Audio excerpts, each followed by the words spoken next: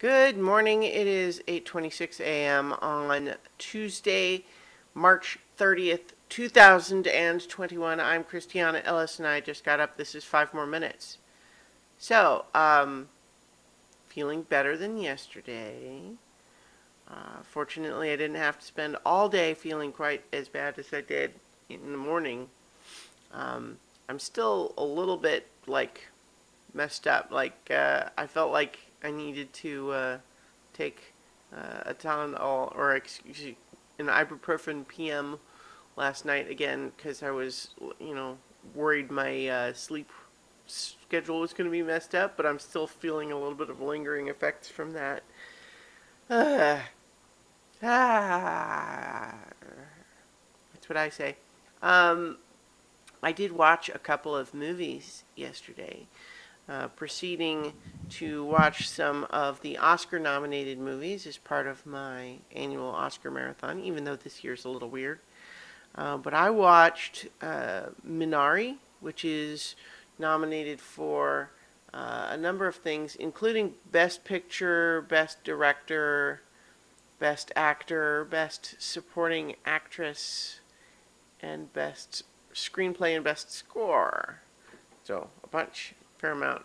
In fact, actually, it is tied for the second most nominations with Judas and the Black Messiah, with only Mank getting more.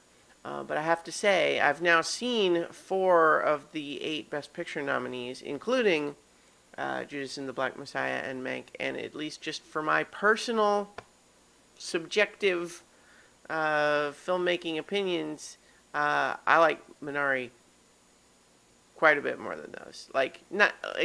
Obviously it's subjective, but for my own personal enjoyment, yeah, definitely my favorite of the Best Picture nominees so far. If you are not familiar with it, it is about a Korean American family that have immigrated. They have immigrated from Korea, and now in the story of the movie, they have purchased some land in rural, I want to say Oklahoma. I'm not 100% sure I remember exactly which state it was. The 2 big cities that they would be able to drive to and they discuss would be either Dallas or Oklahoma City. So they are somewhere where that makes sense. So they have, this family has moved away from California to this rural America to try to make a go of it as a farm. But there's some tensions there because obviously running a farm is the dad's dream. The rest of his family is not necessarily that jazzed about it, but they're trying to make it work, and it's basically just a family drama about, what they go through. And there was some controversy about it because the Golden Globes ended up nominating it as a foreign language film. And it's true that a lot of the movie is in Korean because it's about a Korean immigrant family that largely speak Korean amongst each other. But it's true also that it is an American production set in America about people, who have immigrated to America. And so in that regard, it's like, that's an American movie because there are American people who don't speak English, right? So it's an interesting nuance of foreign language movie versus, a movie made in another country, right? That's where that comes from. But, nonetheless, it's very good. I really enjoyed it. The father is played by Stephen Ewan, who probably most people would remember as Glenn from Walking Dead, but he's been in a number of good things. And I wasn't familiar in advance with any of the other cast, but it's It's pretty good across the board. There's in particular a little kid actor as the young son who is a pretty surprisingly nuanced and subtle role for a little kid, and yeah, so the cast is great. I really just loved it.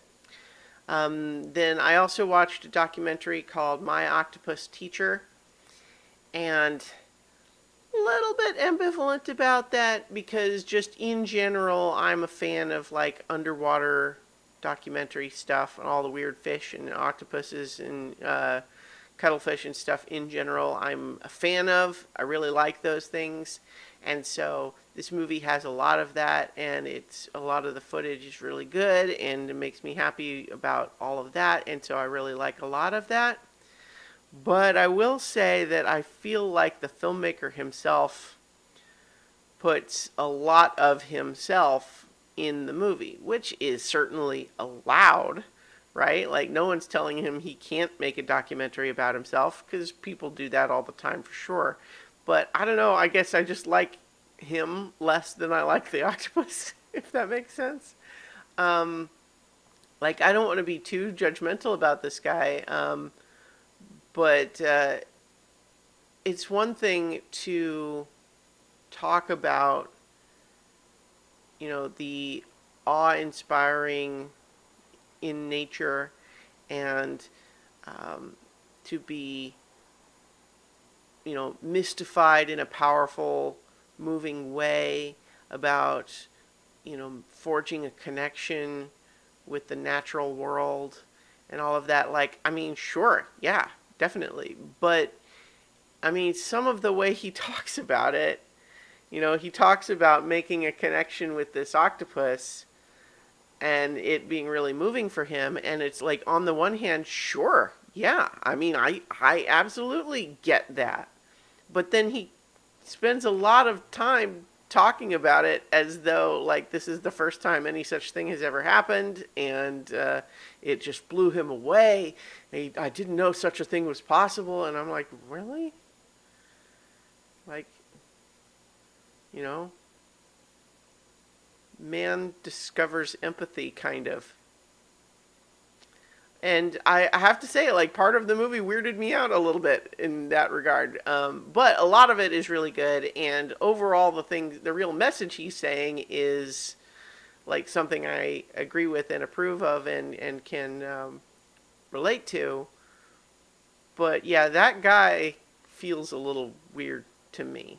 And I don't want to be judgmental because, people can be weird and still be great people.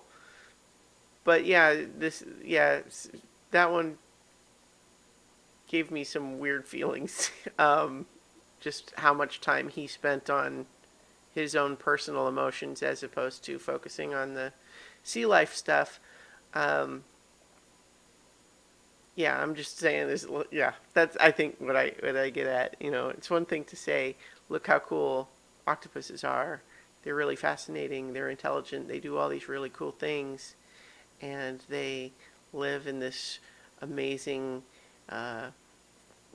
like alien kind of world that's so different from what we experience. And in fact, it's possible to be personally moved by your encounters with the natural world in that way. And like, all of that, I love all of that. But then a lot of this movie is also focused on showing him swimming through all of this stuff and talking about how he is feeling all of these emotions, and he is narrating them as though nobody else has ever done anything like that before. Yeah, anyway, I'm going to leave it there, but I will talk to you all tomorrow for 5 more minutes.